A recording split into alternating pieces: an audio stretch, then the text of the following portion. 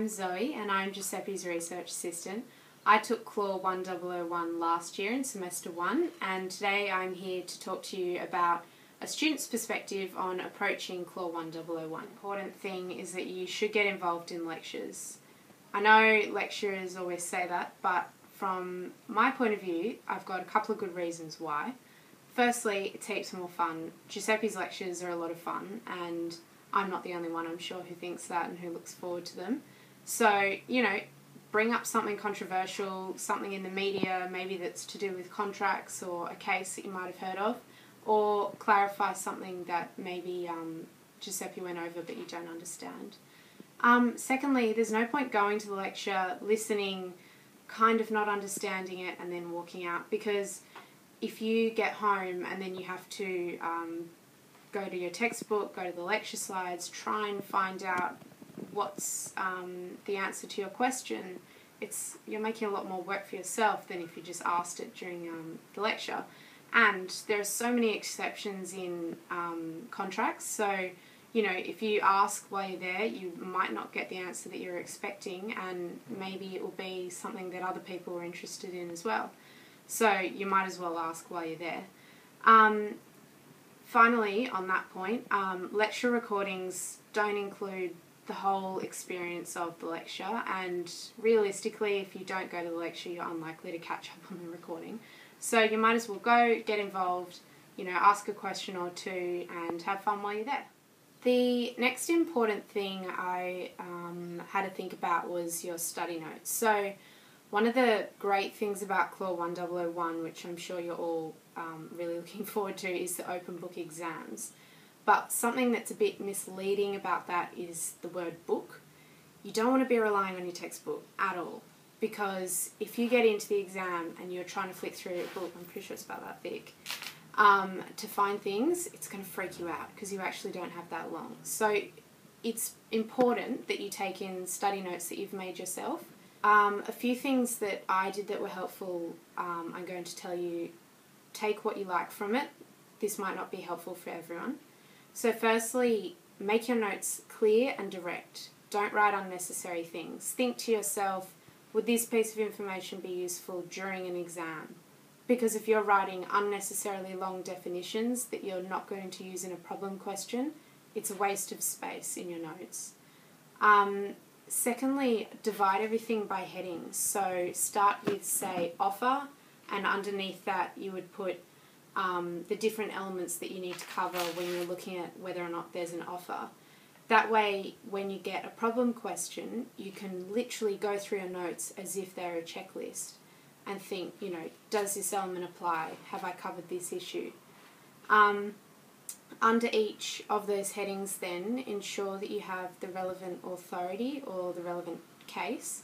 So, because you might remember a particular case, but you don't remember what it relates to. So if you have the case there and probably highlight it, I found highlighting very useful, then during the exam it's just easy when you're looking through your notes to find things really quickly, because that's what's important during an exam.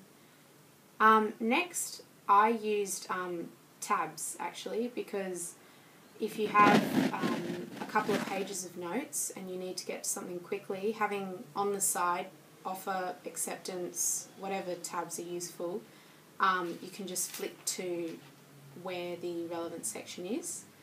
And pretty much structure it so that you can use it as how to deal with a problem question. Rather than just information, have a process perhaps. If you want to write a checklist, that could be useful on the front of your notes. So each element of offer, each element of acceptance, so that when you're in the actual exam, it almost gives you a bit of a guideline of what you have to cover in the problem question. And that way you can hopefully deal with everything you need to when you're answering a question. Okay, another thing I found helpful was, and I'm sure you might have been told this already, but as soon as you get into the exam and you read the question properly, I found highlighting throughout the question things that you think are the major legal issues, things that are in contention, things that are a bit murky, a bit controversial that you're going to have to look at. Highlight these things, and if you're allowed to write during that time, make a little note of what issue you think it is, you know, what part of the offer. That makes it quicker when you're starting to determine what are the most important things.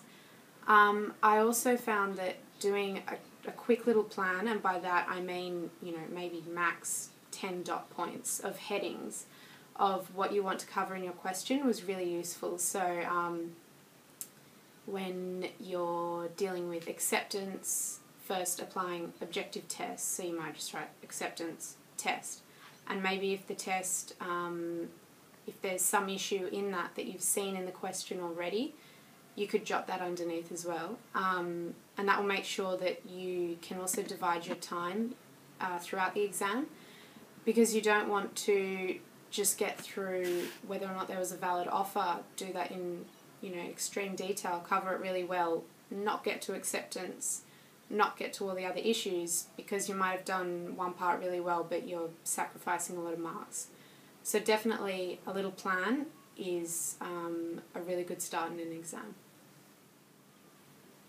When you're studying for the mid-semester exam, definitely do your tutorial questions if you haven't already, but I also found that you could go back to the tutorial question without the answer in front, because that's kind of useless, and pretend that you haven't looked at them before, or even if you remember what was talked about, just try and scaffold an answer as if you were in an exam condition.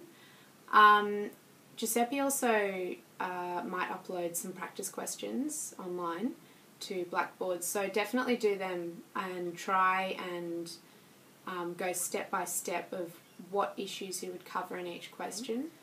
And if you feel like it's too much and you're struggling and it's just really overwhelming, just try and step by step apply each element that you've looked at in class.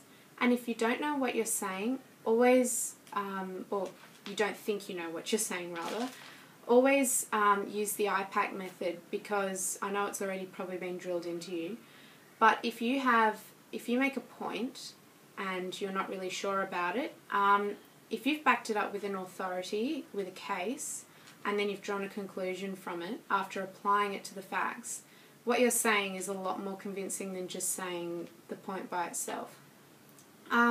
The other thing that is important there is that when you're looking at cases, think to yourself, not necessarily, is my case exactly like this other case? Because more than likely it's not going to be. Cases all have differences in facts, and you might think, oh my god, this is totally different, don't know how to deal with it. It's also just as useful and shows you understand things if you draw a contrast with cases. So if there's a case where the facts were slightly different, perhaps you could say that in your situation the facts were slightly different to the facts of another case, and therefore that means that the conclusion is different, or that the facts were slightly different but not enough to bring a different conclusion. So don't be overwhelmed by differences in fact, and remember that you can draw contrasts to principles from other cases.